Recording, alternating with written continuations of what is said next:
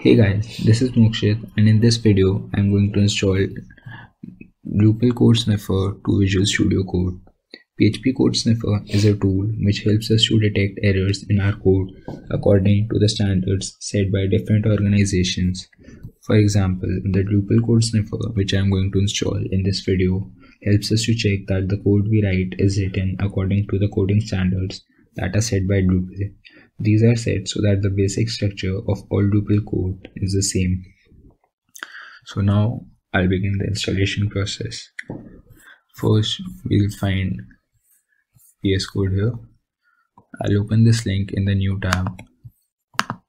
But before installing this extension, we'll have to install PHP. We can install PHP from php.net. We'll go to downloads. And since I'm using Windows, I'll click on Windows Downloads. And now we can download the zip file. I've already downloaded the zip file. It is here, and I've also extracted it. These are the same files. So now we'll have to copy the contents of this file and go to the C drive. Here we'll have to create a new folder named PHP, and in this folder we'll paste all those files which we just copied. Now here there is a file called php.ini-development. We'll copy this file and paste it and then rename it as php.ini. Yes, it should look somewhat like this configuration settings. Now I'll go to the control panel and search environment and edit the system environment, advanced, and environment variables. Now we'll double click the path, and here we'll create a new path called C PHP, and we'll click OK. Now PHP has been downloaded. To check whether it is working, I'll open command prompt and type php space -b. So as we can see, PHP 7.1 has been downloaded and is working. Now we'll go back to Chrome. Here, for installing the code sniffer, first we'll have to download Composer. So I'll download Composer. We can download Composer installation Windows.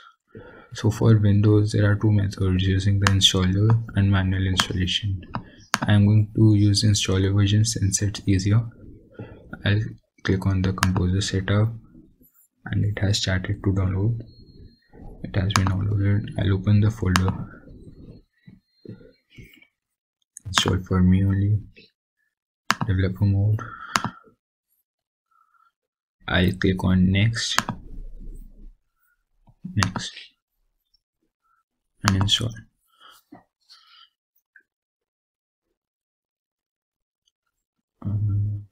Next, finish. So Composer has been downloaded. We'll go back to the extension page. So for installing the package, we have to copy this and paste this in the command line. Paste it. It is being downloaded here.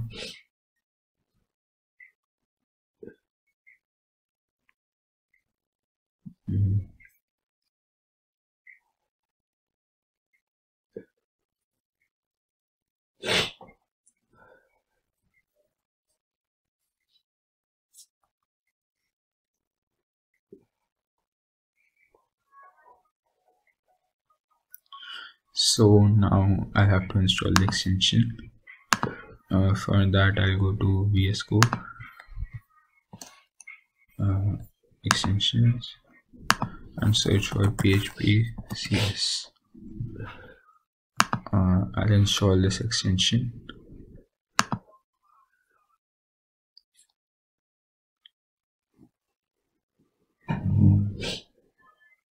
it is installing. So it has been installed. The extension has been downloaded.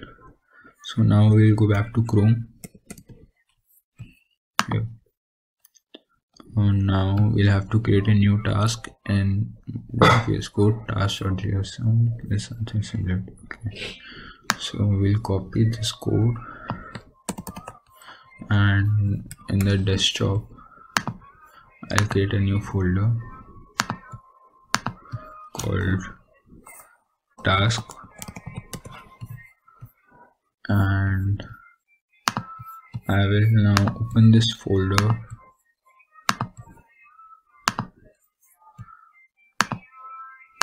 in VS Code. So here I'll create a new task. For that, first I'll click Ctrl Shift P. Okay. Ctrl Shift P, task, create task, and others.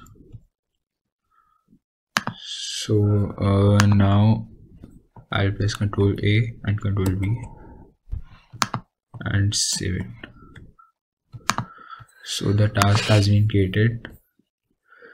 So now we'll have to download any file, download any module from Drupal. You can download it from build and modules. We can download any module by clicking on it and then downloading this file, .zip file. So I have downloaded the back to top module and extracted the files. So in these files there is a file named back to top.module or ending with .module. We'll rename it as back to top.php and it will become a PHP file. Now we'll copy this file to the same folder where the task was made, this one, and paste it here. Now we'll go to the desktop. Here I'll right click and git bash here. So in Chrome we'll open the installing code sniffer. So to register the Drupal coding standards, we'll have to copy these two lines and paste it here. Right click and paste. So it should start. Right.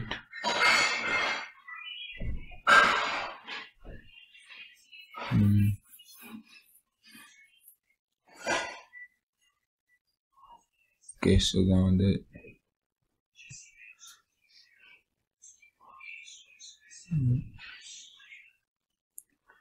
I had already downloaded the standards, so it's just updating them. At the time I can copy the other line and the second one, paste. So it has also started to download. Update.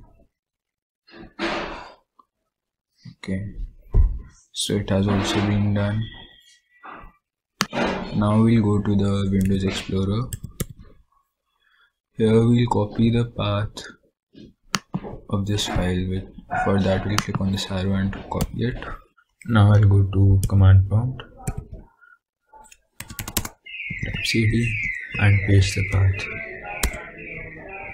Now I'll type, to check the code with its errors, I'll type php cs is equal to Drupal, and now the file name, which was back underscore to underscore top.php. So here we can see that there are 16 errors and 6 warnings, affecting 17 lines. Okay.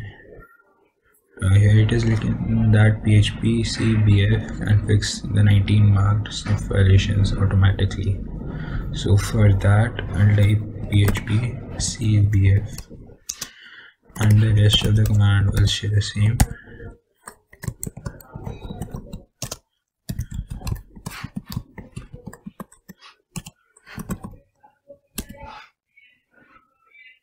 So 19 errors are fixed and now 5 are remaining.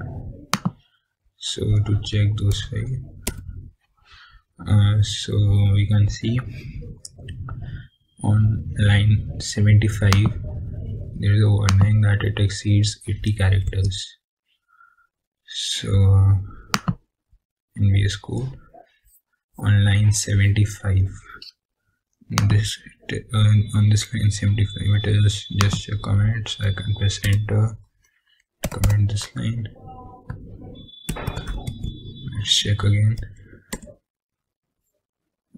So that error has gone, as you can see. Then on line 105, so the same thing, enter. Let's check again. We actually created one more error. So PHP CBF can fix one of that. Okay, so okay, so to make the comment easier, remove this and make it simple. So let's see now. Okay, PHP CBF. Okay, so it is fixed. And on line 208. Okay, so now on line 208, which is this one. Here also I'll do the same. Enter.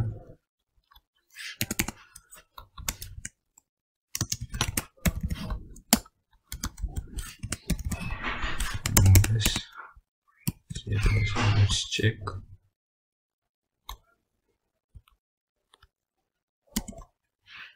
Okay.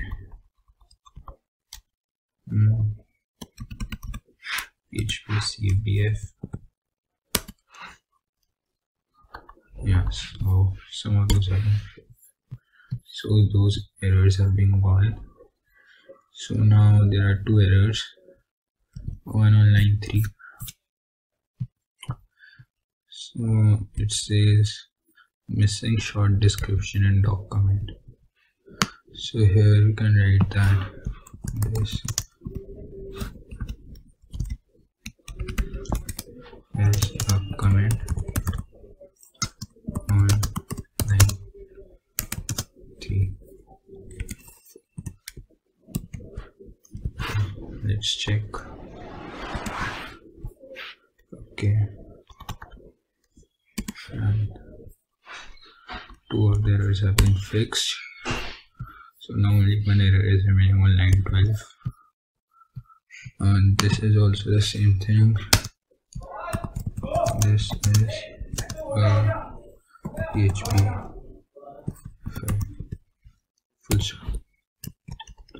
Let's check it. And as you can see, all the errors have been resolved, and now there is no error remaining in our code. So now this code has been checked, and it is now according to the coding standards that are set by Drupal. So thank you.